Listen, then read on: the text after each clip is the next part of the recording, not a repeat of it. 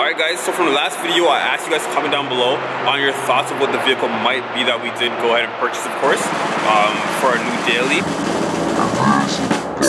A BMW 325i, you were definitely correct. Alright guys, so I guess we'll go ahead and do a quick walk around. As I did mention, it is a BMW 325i. Yeah, this is her.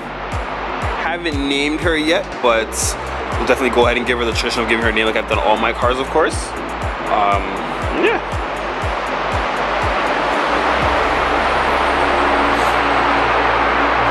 The other thing about her is she is automatic. I was looking for standard, but again, I traded for the most of the guys I did mention before. And she's automatic. I didn't want manual, of course, because that is the long, I guess, goal for the car. Maybe hint into the wing. We might be going to manual swap.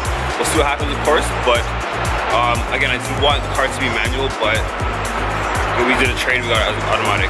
So one thing, I'll show you guys a bit of the inside of the car as well. It is a bit dirty. Of course, this video is made after owning the car for about a month or so. Now I have owned it for a bit now. Of course, I've been daily driving it so far, fixing things here and there, and just make sure the car works, because I do just kind of get around to work and school and stuff like that. So yeah, here's the inside of the car. But it is a bit messy. Actually, it is really messy because my family stuff as well as like just daily usage, and but we'll get it clean for sure. We're gonna get it clean. I promise. So again, guys, there's like any other BMW interior.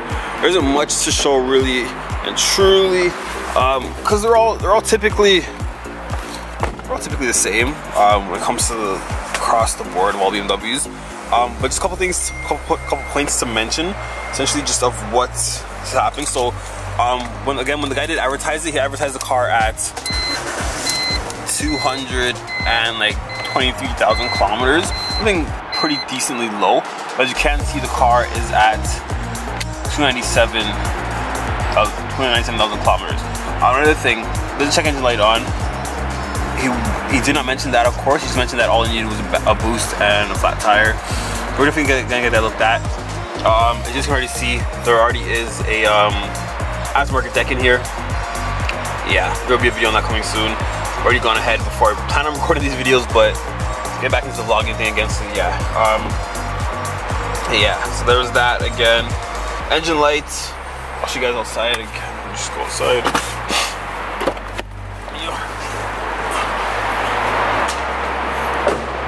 Little minor things, as you guys can see. One fog light does not work, of course. See, that one works, that one doesn't. Another thing, in this brake hub assembly, I wish I was recording, but I wasn't at the time. There's actually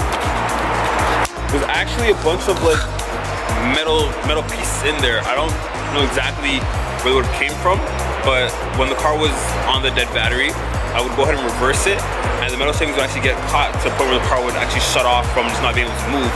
And that was something I thought was really weird.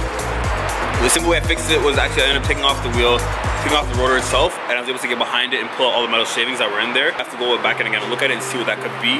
But that was something that, again, you know, it's just like, I wish I knew that problem. But yeah, again, I should have known better. This is my 7th car. I've been through many car situations, but it just happened, and we're here today to make the best of it, you know?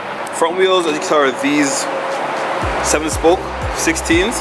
On the driver's side, on the passenger side, you can see that I'm running 5-spoke wheels. Again, so it came with the 17s, but due to them being so bald, I actually got 2 flats, and I have to put my spares on. And I'm actually getting tires next week. The only thing with that is just, yeah, I'm getting them next week. They're just coming, so yeah, that's where we're at. Other than that, guys,